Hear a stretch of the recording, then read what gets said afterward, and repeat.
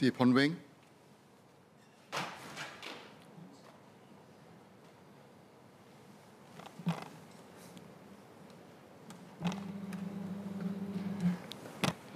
Mr. Chairman, COVID has hit the construction sector hard.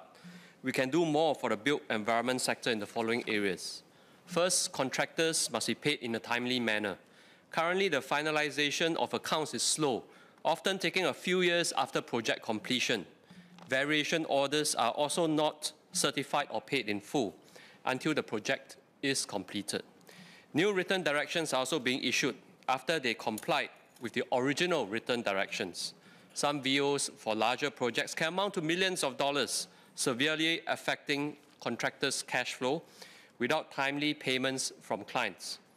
Government procuring entities, or GPEs, should lead by example.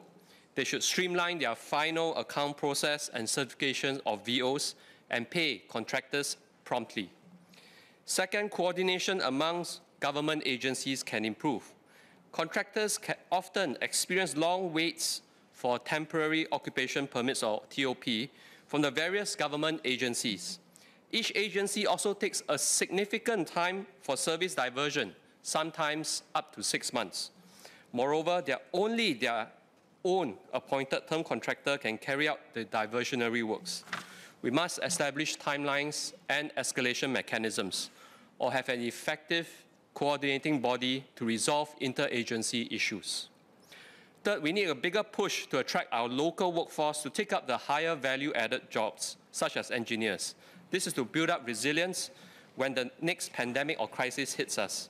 Can MND consider a shorter work week of 5 days for the sector? This may seem counterproductive, but when workers are well rested, this promotes an accident-free environment and improves morale and productivity. Thank you.